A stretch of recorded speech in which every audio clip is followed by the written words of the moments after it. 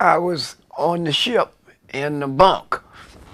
I was in my walking around on the ship, waiting to go through the Panama Canal lock that to raise the water so that we could get through. But we were sent not to the United States, but we were sent on to the Philippines.